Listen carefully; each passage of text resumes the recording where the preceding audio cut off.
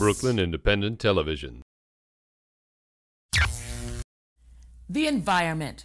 This term has come to be tied up with politics, global climate change, the loss of natural habitats, and a whole host of other issues.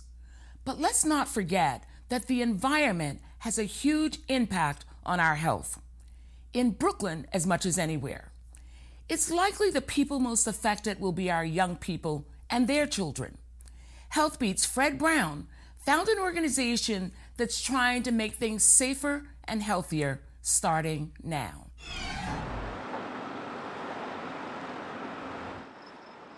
Look closely at this beautiful mural painted on the bus, and you'll see the story of Uprose, which stands for United Puerto Rican Organization of Sunset Park.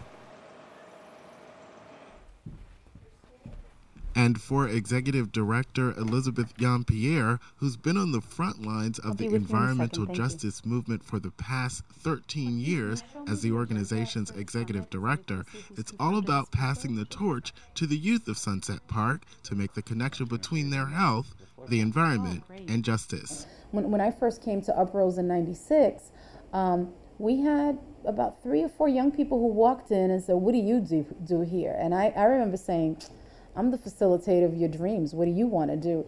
And so they came in with more young people. I trained them to be organizers. They became an integral part of the organization. And it was at that point that, out of respect for their leadership and what they committed to this organization, that the organization became intergenerational. How could it not? Well, how I see it is actually, it's the picture showing about the power plants, and you see how the pollution is going up, is actually affecting us, even the air that we breathe. And like you see the trucks there and cars there too. It's actually more trucks is actually affecting us too. My role at Uprose, I'm the youth organizing coordinator, and so I work with young people to make that connection between their health and the environment and social justice and environmental issues. The Gowanus Expressway has 120,000 cars that drive past it, that drive on it daily. And so what that means is that this high school is receiving all of the air that is coming off of the cars, that all of the emissions that come out of the cars, like they're breathing in all of that air. Anywhere in the country where you find communities of color, you're going to find that our communities are suffering from asthma, upper respiratory disease, cancer, diabetes, that our girls are developing at a much earlier age, at the ages of 8 and 9, because they're exposed to these toxins at a very early age. How do we make sure that our residents are involved in planning, in environmental remediation, in reclaiming their spaces, and in also developing climate adaptation and community resilience plans so that we don't end up having another New Orleans in our hands? For Jean-Pierre, that means fighting every day to make sure that the residents of Sunset Park have some of the same environmental amenities as its neighboring affluent community of Park Slope. For her, the eco-disparities are clear. They have parks, they have trees, and they also are not the host to all of the infrastructure that actually services their community. So while they're getting the energy, they're not the host to the power plants. While they have sewage services, they're not the host to the sludge treatment plants or the waste transfer stations. And unlike other communities, we don't get to go away to Connecticut for the weekend. We don't get to go away to these open spaces. Anybody can come.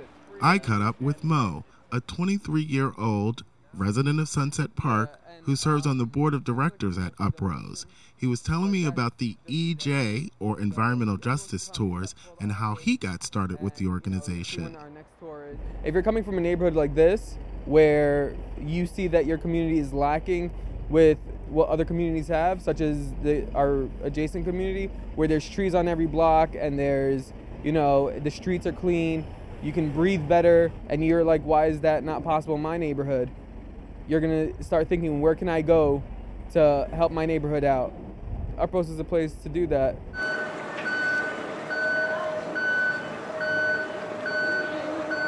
Because when you get older, like about 65 or 67, it's going to really affect you. You're going to have like cancer, God forbid, if you have, in their age, they're gonna have cancer and they're gonna have asthma, and it's gonna be crazy.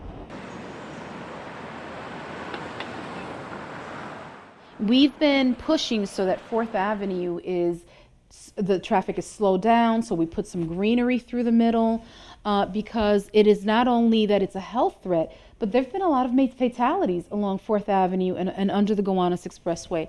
We're also part of the Gowanus Stakeholders Coalition, and so we have been pushing for a tunnel alternative. And that's something that the entire corridor has agreed on. It's something that we've been working on for over 10 years, fighting for this tunnel alternative.